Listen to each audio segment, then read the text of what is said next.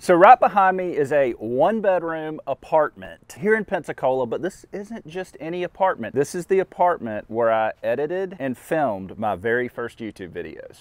What's going on, guys? Captain Brant here. So today I want to talk about Reels. I was inspired to make this video because I get messages on a daily basis from kids and adults that are like, hey Brant, we'd love to do what you're doing. Can you please share your story with us? How you got started, how I ended up from living in a one-bedroom apartment where I was paying $525 a month because that's all I could afford, to what I'm doing now. And in order for me to tell that story, I have to start at the place where it all began. This is where the journey started for me. This piece of grass, the grassy area right here, is a very special place for me, and I'm gonna tell you why. In 2008, I was living in Milton, Florida, and I just quit my job. I had a 20-foot boat that I bought when I had the job. I did not have a charter business yet, and I just knew that working 9 to 5 wasn't for me. So one day I packed everything up and I went around to Pensacola to a bunch of different apartment complexes, and I was like, hey, I need to keep a boat here, will you let me? And everybody turned me down except this place right here. They said, you can keep a boat right here. And so where that white car is behind me, that's where I kept my boat, and it laid right here along this grass. This is where I started my charter business. A lot of people don't know that about me. I was a very, very serious fisherman for years. Getting on the fish. Check out that first nice one we got here. And so that's why I'm not as serious a fisherman now. I'm more lighthearted. But I had to do this for a living every single day. And I remember if I were to get a charter back then, it was a big deal because I'd make 400 bucks, and 400 bucks was a huge deal to me back then. And so I remember that one morning I got up and my boat was parked here. I get here and it was like a Saturday morning. They were partying the night before, and there was cars parked blocking my boat.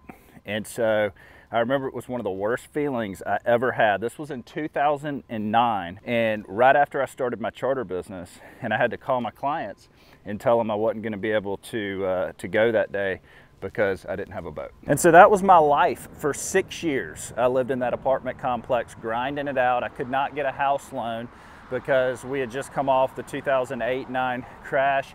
They were not lending to small businesses that weren't generating a ton of revenue. And as a fishing guide, you know, I was running 200, I'd built the business by 2015, 14, 15, I was running 200 plus trips a year, but still as a fishing guide, that is not a ton of money after expenses and after taxes. I mean, you're doing okay, you're getting by. But more so than that, I had spent 5 to 6 years building stability instead of chasing my dreams. You know, I've always been a very ambitious person, hence the reason I've started my own business and have always worked for myself. When I hit that 2015 mark, I was like, you know, what can I do to create a side hustle? And I tried a bunch of different things. I tried a lot of things that failed. I've always been the type person to throw mud at the wall, see if it sticks, and if it sticks, hey, good, we'll roll with it. And if it doesn't, then oh well, we'll just go to the next thing. So I failed over and over again with little businesses, little side hustles from the whole year, from 2014 to 2016. I probably tried like 10 different things just to create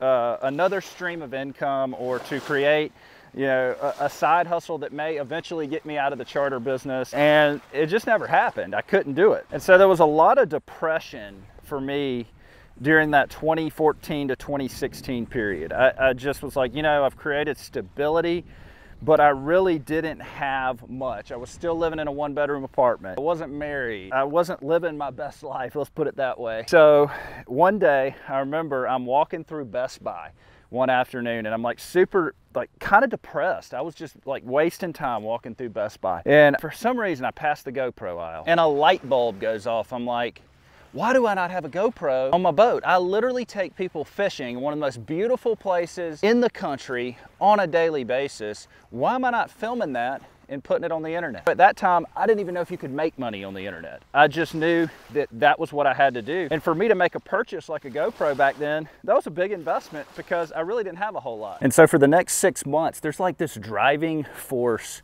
within me. It's like I have finally found the path that I'm gonna take. And I never set out to be a YouTuber. That's what people don't understand.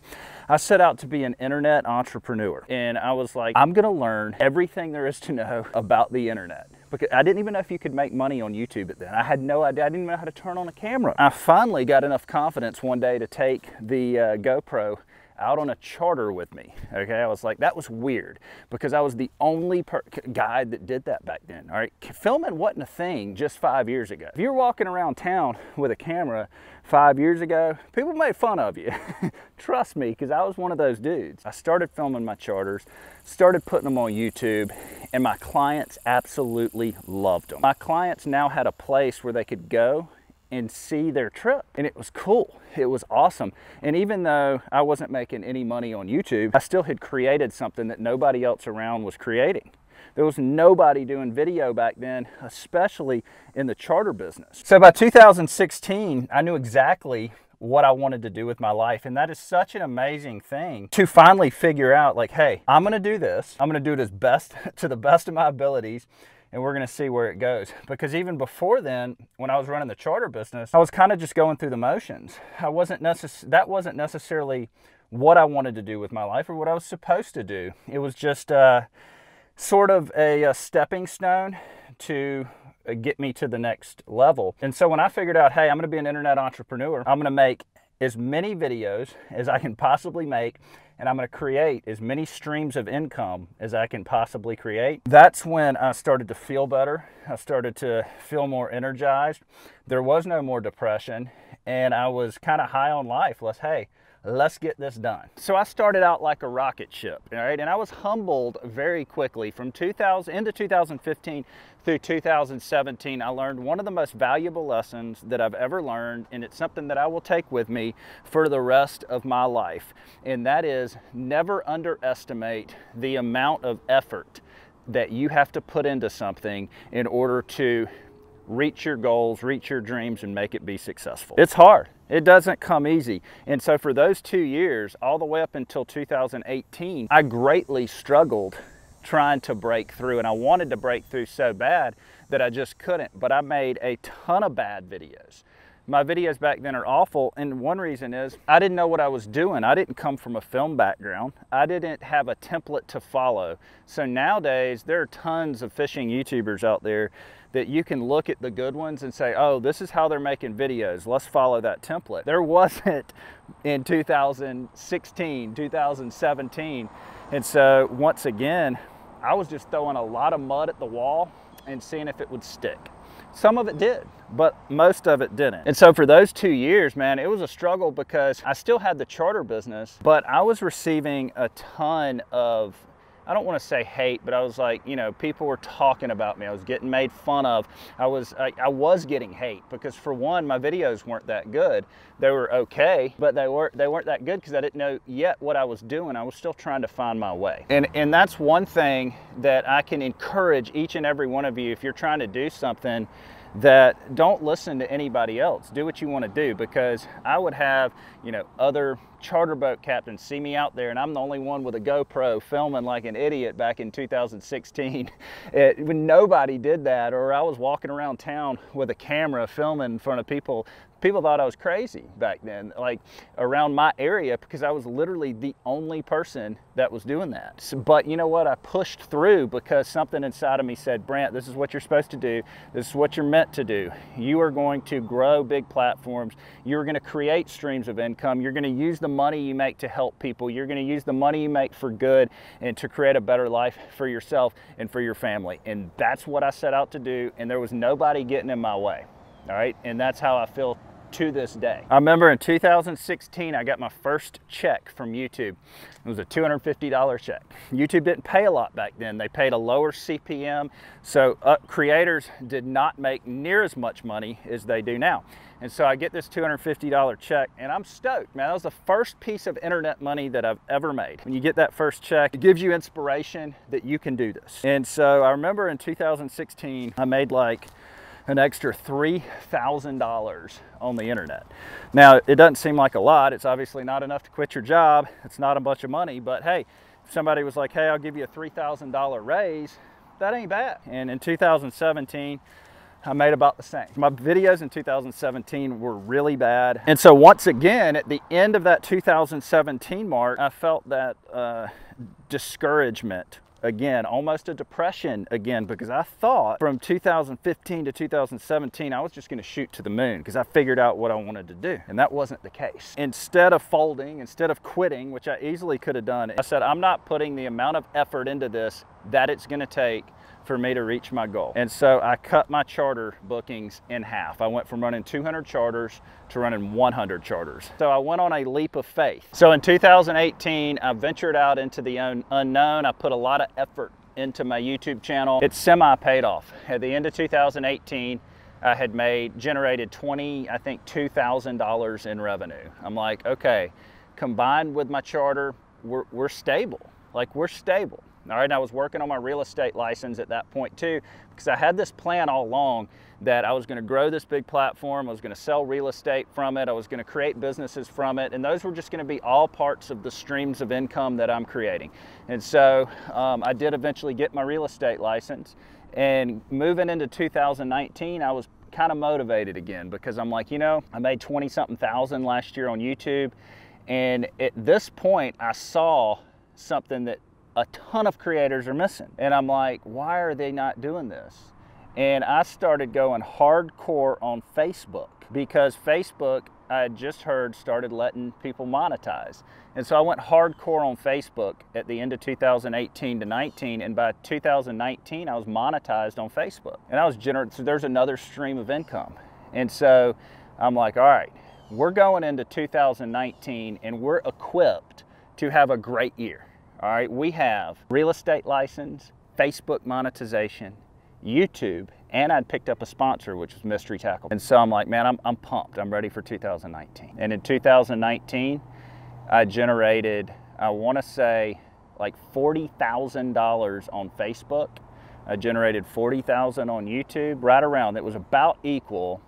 I still ran a few charters, so I had that money coming in, and I sold some houses, so I had a real estate money coming in, and I bought rental properties that year with the money that I'm making. Real estate prices were a little lower, and so I had that money coming in. So now I'm like, man, I'm really onto something here. I'm like creating multiple streams of income. My life is improving, and I'm having a heck of a good time doing it. It was crazy how it all happened. I still, at this point in time, only had 50,000 subscribers, something like that. And so there's something called the compound effect. The compound effect is when you do something over and over and over again, pretty soon it compounds, and then you reach a tipping point. And it's either a good tipping point or a bad tipping point. And what I mean by that is, if you ate one bowl of ice cream every single night, at the end of the year, you're gonna eat over 300 bowls of ice cream a year, which that's a lot of ice cream. But if you only eat one bowl a week, at the end of the year, you're at 50-something bowls of ice cream. That's not nearly as harmful. You're not compounding. And so the person that eats ice cream every day, at the end of that year, they may get diabetes. The person that eats one bowl a week, they didn't compound enough to get diabetes, so they're in a little better shape. The same thing goes with these videos. I was so persistent, I never stopped. I knew this was what I wanted to do. Over time, my videos compounded and compounded and compounded. And then we get to 2020. And in 2020, I go from being able to generate $130,000 a year with everything that I'm doing, to being able to generate $250,000. That is because it's all now compounding. Everything that I'm doing is compounding. And I was able to quit my charter business. I walked away. I actually lease my charter business out now, which is another stream of income that I have that is passive. And I'm telling you guys all this to motivate, to inspire. YouTube a viable profession? Can you be an internet video creator for a living? Can you be a digital entrepreneur for a living? You can, but just know what it takes. All right, this was not built overnight. This was like, there was no silver spoon. Nobody handed me anything that I have. I worked like crazy to get to this point, and I am finally now reaping the benefits of it. 2021 was the greatest revenue year of my life. I didn't even sell much real estate in 2021 because I focused so much on YouTube and Facebook and, you know, creating streams of income through the internet. And so what's next for me? I'm going to keep going, and I'm going to keep compounding, and I'm going to keep, you know, one thing, and I think this is one of my greatest talents, is persistence. And I've learned that not to give up and not stop when it's hard. And there's plenty of people out there that are more talented as far as just, you know, whether they're, you know, more entertaining or a better editor or, you know, smarter than me. There's plenty of people out there that have that. But one thing that I'm never going to do, and I encourage each and every one of you, is to never stop. If somebody were to ask Brant, what are you best at in business? It's persistence. It's not quitting. And it's moving forward, and it's trying a whole bunch of different things and weeding out things that don't work and putting things in place that do. And so I hope today this inspired somebody to, you know, start their own journey, no matter what it is. You don't have to be a digital entrepreneur. You don't have to be a YouTuber or an internet video creator. Be whatever you want to be, an athlete, whatever you want to be. But whatever that is, I encourage you not to underestimate what it takes to get to that point, because, you know, I started in a 1-bedroom apartment that I was renting for $525 a month, and I am just now, 10 years later, 11 years later, I am just now reaping the rewards for all the effort that I put in and the persistence that I gave to this journey. And so, you know, I just wanted to come on here, share my story today. I appreciate everybody that's watching. Please shoot me a big thumbs up if you like it. We're gonna head tomorrow, do a Bridge Monster video, and so y'all be looking for that this weekend.